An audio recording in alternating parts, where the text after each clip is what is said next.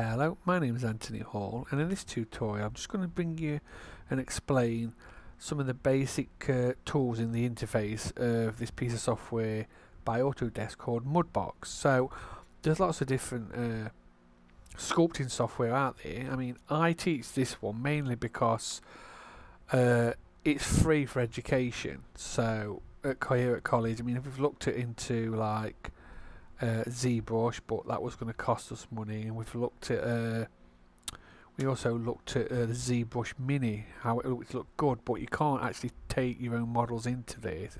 So I thought this one, because it was free, and we've also got Maya, but we've also got Lightwave, and Lightwave don't really have the sculpting options in it. I thought I'd go through how to actually use a basic interface, but not only that, I'll do like a little series of tutorials that will also show you that when you've sculpted something, that you can take it into Lightwave, and also if you've got a model in Lightwave and you want to bring it in here and sculpt into it, you can do that as well. So I'll go through the basic options within Mudbox. So with Mudbox, when you first open it, it comes up with these options to open one of your files you've already created. It also shows you files. It also gives you some basic shapes to start with. So I'm just going to use the plane, and it opens up here. And so basically, if you hold down the Alt on your keyboard and then click your left mouse button, you can rotate.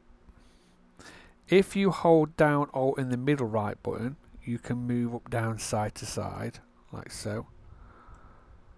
And then if you hold Alt in your right mouse button, it's zoom in and out. So it's as easy as that, really, for those three. They're the three you kind of use. You can go through here and make everything go from like front, right, left, top, side and bottom if you want. And then you just click home and it'll bring you back to where you were.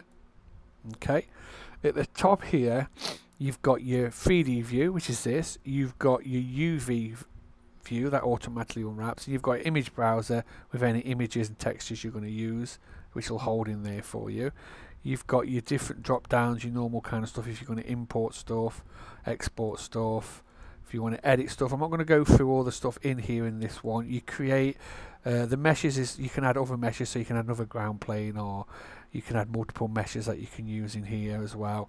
We're going to look at this. So this is how you add more geometry to each of your meshes, and how you can go up and down through the actual different levels of subdivision. This is if you want to display certain stuff. If you want your wireframe, I've got it on at the minute, as you can see, but you can turn that off if you want, and so on. And the grid you can turn on, and so on. It's obvious stuff in here that you can do, and again you can delete and create UV maps and so on. And again, these are the other tabs and windows you can open if you want, and there's a help bit, so without going into too much depth. But like I said, what I'm going to do with this one is just concentrate on the sculpt. So here, look, you've got a sculpt option, and you've got your one layer, and the layer here is the sculpt, and there's a tab here with different options in. So with the actual sculpt tools, you've got different options, so when you hover over them, it will bring up a little explanation of what it is for each one. So if you're wondering what they kind of do, they're dead obvious when you use them what they actually do, but my suggestion is go through them all and have a little play. You can do non-destructive editing on this, a bit like in Photoshop. So what I'm saying by that is, if I stay on this here, this option here, if I go over here, you've got the size of the brush and the strength. So if I just click and drag and let go, you've got this, and you can obviously use a Wacom tablet and stuff with this, and it's on this layer. But if I want, I can undo that. I can right mouse click a new layer, and you can see it's connected, and it's the top one here. And then if I go on the new layer and draw into it, or sculpt into it and turn it off, it's sculpting into a new layer. So you can have multiple sculpts on different layers if you want, just like so. You can also, if I sculpt back into this layer, sorry, you can actually, you get a little handle at the end here. What this is for is to blend it into the other layer if you want to, and stuff like that. And then if you right mouse click, you can make a group of sculpts. You can delete it, duplicate it, flatten it, and so on. But we'll just go back to this one layer. But like I said, you can make multiple layers. as you're going on to sculpting to on multiple objects. If you go, so yeah, going back to the first sculpt. So what I've got is just basic brush, and you've got the size and the strength. Now on the keyboard, if you want to know the shortcuts, if you go up to help, you've got sorry, not help, it's window. You can go to hotkeys, and this will tell you what they're assigned to, and you can reassign them yourself. So basically, if you want to know the shortcut for the size and strength, it's your little square brackets to go smaller, and then for the strength, so you can see it going up again, and there's one for the strength as well. You just got to look for it again. So you can mirror whichever way you want. Do you know what I mean? So if you can decide on the axis to mirror on. So if you want to add that, you can, and then you can turn it off, and then it's only on one side if you want. Like so. You can inverse the function. So what I mean is you'll dig in rather than up. If you hold control on your keyboard, and again unclick that, I mean controlling your keyboard when this is not on is the inverse bit. So that's a shortcut for that. So I'm dreadful at learning shortcuts. And again, what you can do is you can use the stamp tool, and if you're going to use the stamp tool, there is stamps here. So basically what that does is, if I use this one, it uses the positive and negative colours to sculpt into the actual object. So if I was going to do a land now, or create some kind of model, what I would do is decide on the subpatch level. So the more polygons, the more detail you get. So up here where it says mesh, you would go add new level, and it tells you, look, there's 6,000 odd. Let's add another one. So now it's 25,000. Just over 100. And again, we've got now we've got 500,000 nearly. But the difference is the quality of the actual detail of the sculpt. I mean, I've just dug into that based on the strength. So let's pull the strength down, but let's put the size up. Like so. And again, there's a bit here where you can randomize how the sculpt, where you can play about with them a little bit to randomize how the actual the positive and negative space are shown here, look, and how they're going to sculpt in here as well, and how they work when you play about this. So you've got some functionality there as well. And again, you can use any of these. You can also take your own in as well. So to do that, you just there's lots of them they're kind of alpha maps. You can go into Photoshop. If you go into Photoshop, create like a 10 or 20 by 20 centimeter, and then think about positive and negative space to actually create it, and then just save it as if you don't want a background, if you just want it a solid, you can have it as a PNG or a JPEG. I use PNG or JPEGs in here, and then you just literally come in here and add the stamp. Just make sure it's in your contents folder or somewhere safe, because if you delete it, it won't be able to find it in here, and so on. And each tool has all these kind of options as you go through them.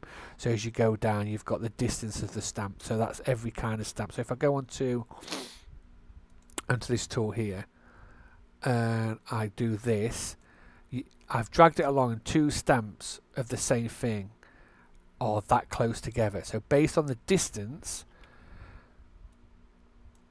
and if I click and drag, 1, 2, there's a distance now. So there's a gap in between the distance as you actually sculpt into it, and then the lower, really low, again, will look exactly the kind of on top of each other. Like so. So that's the distance. And then you've got the snap to curves, you've got how steady the stroke is, you've got the fall off that you can experiment with. So if I was using this one, let's say like so. Now let's just show you the difference when I just mess about with this. You can see how different playing with the fall off will kind of be based on what you're kind of using and what you kind of you can reset it all, and what you're kind of doing, and so on. There's a thing in here called tessellation. So what this means is when you're sculpting, or let's say for instance I'm going to use the grab, if I didn't have tessellation on, let me just go and make the size a bit, put the strength down. When I like pull up, like so. It's dragging and stretching these polygons out, but what I want to do is I don't want to stretch them and manipulate them in that way. What I want to do is I want, when I do this, if I go back, I want Mudbox to add extra polygons so they're not stretching the actual current polygon. So it's telling you it's going to do that, but it'll lead to a higher mesh. So if I pull this up and then I pull this out, as I'm pulling it out, you'll see weird things like, it looks like the polygons on screen are flickering. They're not flickering as such. It's adding extra polygons, so you're not stretching the original ones. So it's kind of adding to them without it kind of giving, like, if you've got a lower polygon rate and you're stretching it and it starts pulling, there's only so much stretch it will do. With this, what it's doing for you is it's adding those extra polygons so you're getting the shape you want. So let's go back again to here. Again, you've got this step up and step down, so what that does is just stepping up and stepping down through the polygon rate and stuff. And again, each one of these tools has exactly the same kind of thing: the size, the strength, the stamp you can use. So smooth, it does what it says on tin kind of thing. You kind of you can slowly, based on how the size strength, you can smooth stuff out. I mean, it's not a lot to smooth out here. It's the same with it kind of relaxes, very similar as well. And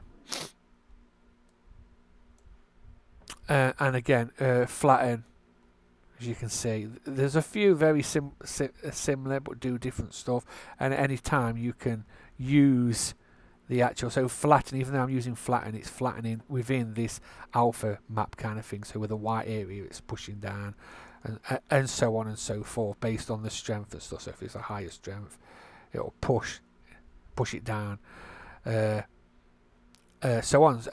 So again, they all do pinch. Obviously, it's gonna drag the actual polygons together. So if I do this kind of thing here and go on to pinch, it'll start trying to pull them together and stuff. So it's pinching the polygon rate together and the two mounds. Again, very kind of obvious. Flat, foamy, spray, repeat. You've got imprint. The imprint. So if I want to imprint something, you click, drag it on, let go, and it imprints whatever. To get more detail, you need more polygons. So you could just choose, again, imprint. Boom. It will add it like so on and so forth. Wax. Wax is a bit like, you know, like a well, wax, imagine a bit of melted wax off of a candle and stuff, and it makes it feel waxy, and so on and so forth. And then you've got scrape, so a bit like having a palette knife that you're scraping stuff along. You've got fill, which will start filling empty gaps for you. You've got knife, and you can decide about the knife to kind of go, again, with control, cutting into it based on what you're choosing again. And again, smearing, smudging, bulge stuff up. And again, you could use all this. You can come in here if you want to, and I know that these edges don't need all these polygons because I'm not going to use them. So what you could do is you can start rubbing the actual all these polygons out, because I know that all this side's just going to be nothing. So why would I have loads of polygons and stuff, and so on. And you've got an erase button as well. So I'm holding shift and then I'm just erasing them out. So with this one, I'm holding shift to make it actually, and they're gone. So yeah, so with the erase, you just got to hold shift. Just got to keep forgetting about certain shortcuts and so on. But yeah, I mean, I've zipped through them all, but like I say, they've all got the same kind of functions that you can play around with. It's not that hard at all. You've got the stencil tool. So what stencil does, if I choose this, it brings up this. So it's going to stencil whatever's in the white area only. It's saying here, look, move the stencil, S, middle mouse button. So you hold S, place it where you want it. So it says R and left to intensify it. Let's cancel that. And then, but basically, when I click now, whatever's inside that white area, look, that's the area it's going to stencil into, and so on, and so on, Okay, and you can turn it off. You've got this nice little, I don't know what it is in the middle. And again, you can make your own stencils up as well, and just start manipulating. So there's one there's an ear, but obviously to use the ear, you're gonna have to have a flat plane, and then also kind of sculpt inside that area. Probably need more polish. You can see it's trying to add the ear, but you're probably going to need more polish to get the more detail. It's generally trying to push it in there, look, can you see? So again, you can do that with your own images if you want, again, and just use whatever you kind of want with it. The fall off is basically the distance from the area of the brush from top to bottom, and how each one, based on what you use, will work in a slightly different way.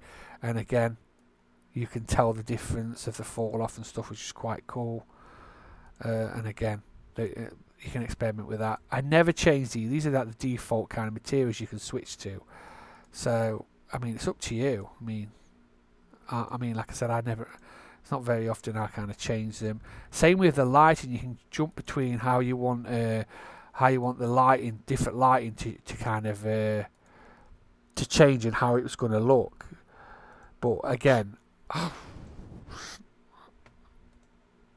it's not very often I kind of bother changing these, and it's up to you. And again, you can add your own preset light. This one's quite good. The camera bookmark. So let's say I want that to, want that view. I'll just go add that one. I'll just call it cam 1. I also want a close up of this. Let's call it cam 2, just for example. And then what I can do is I can go back to these views whenever I want to start sculpting and stuff, if I wish.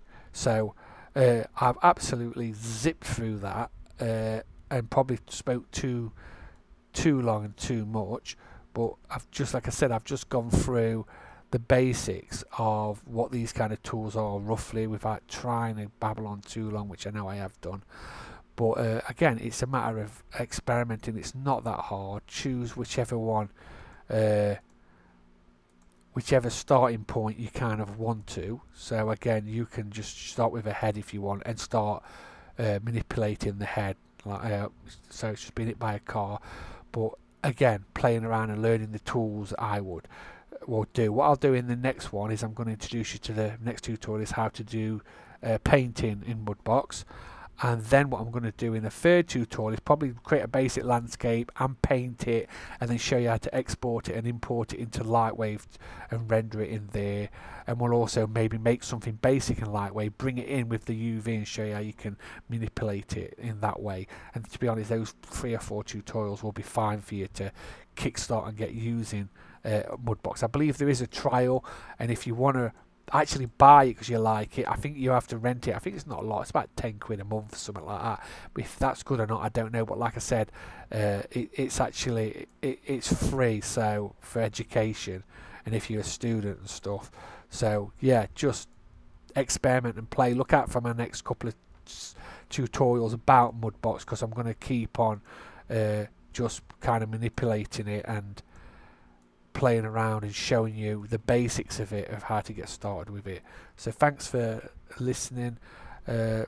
Check out my other tutorials. Please share and subscribe, and look out for my next tutorial.